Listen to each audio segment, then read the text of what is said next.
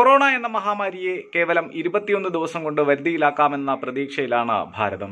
അതുതന്നെയാണ് കഴിഞ്ഞ ദിവസം പ്രധാനമന്ത്രി നരേന്ദ്രമോദി പങ്കുവച്ച ആത്മവിശ്വാസത്തിന്റെ കാരണവും. കൃത്യമായ പദ്ധതികളോടെയും ആസൂത്രണത്തോടെയും കൂടിയാണ് നാം കൊറോണയെ നേരിട്ടുകൊണ്ടിരിക്കുന്നത്. ഇനി മറ്റെന്തെങ്കിലും തരത്തിലുള്ള ഒരു മുൻകരുതൽ വേണമെങ്കിൽ പ്ലാൻ ബിയും അണിയറയിൽ സജ്ജമായി കഴിഞ്ഞു. എന്താണ് പ്ലാൻ ബി? നമുക്കൊന്ന് നോക്കാം. രാജ്യമെമ്പാടും കൊറോണ പടർന്നു പിടിച്ചിരിക്കുന്നു. മറ്റു രാജ്യങ്ങളിലെ പോലെ ഭീതിതമായ അന്തരീക്ഷം നിലനിൽക്കുന്നില്ലെങ്കിലും വൈറസിനെ പ്രതിരോധിക്കാനുള്ള നടപടികൾ ഓരോന്നായി ഇന്ത്യ കൈക്കൊള്ളുകയാണ്. ഇത് സംബന്ധിച്ച ധാരണാപത്രം തന്നെ പുറത്തിറക്കിയിട്ടുണ്ട്. രാജ്യം ഒന്നടങ്കം അടച്ചുപൂട്ടിയിരിക്കുന്നു. സർക്കാർ അറിയിപ്പുകൾ കൃത്യസമയത്ത് ജനങ്ങളിലേക്കെത്തുന്നു. ബന്ധപ്പെട്ട മന്ത്രാലയങ്ങൾക്ക് മാത്രമല്ല, എല്ലാ പൊതുമേഖലാ സ്ഥാപനങ്ങൾക്കും സ്വയംഭരണ സ്ഥാപനങ്ങൾക്കുമടക്കം കർശന നിർദ്ദേശങ്ങൾ നൽകിയിട്ടുണ്ട്.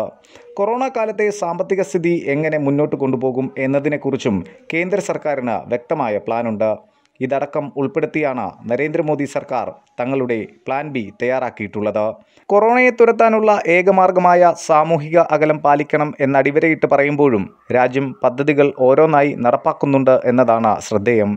ക്യാബിനറ്റ് സെക്രട്ടറിയും ഉന്നത ഉദ്യോഗസ്ഥരും മന്ത്രാലയങ്ങളും വിശദമായ വിവരങ്ങൾ പങ്കുവെക്കുന്നുമുണ്ട്. ഇവരെ തന്നെയാണ് എല്ലാ വിവരങ്ങളും കൈമാറാൻ കേന്ദ്രം ചുമതലപ്പെടുത്തിയിട്ടുള്ളതും. കേന്ദ്ര തീരുമാനമനുസരിച്ച് ഏറ്റവും മുൻഗണന സംസ്ഥാനങ്ങളെ സഹായിക്കുക എന്നതിലാണ്.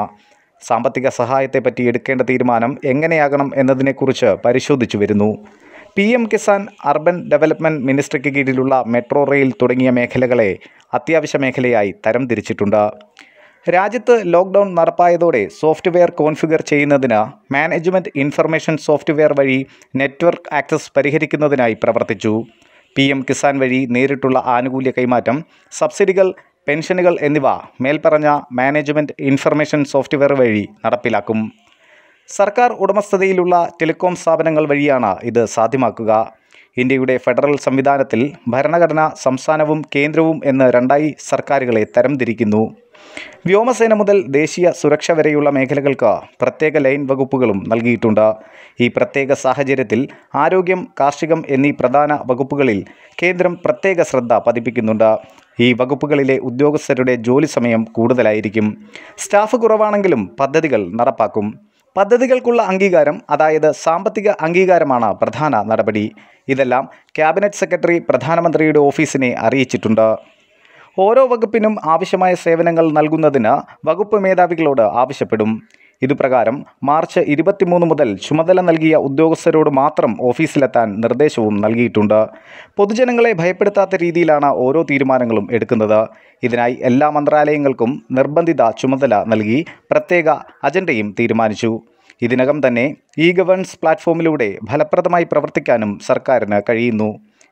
കൈയെഴുത്തിലുള്ള കോപ്പിക്ക് പകരം ഫിസിക്കൽ കോപ്പികളാണ് നൽകുന്നത്.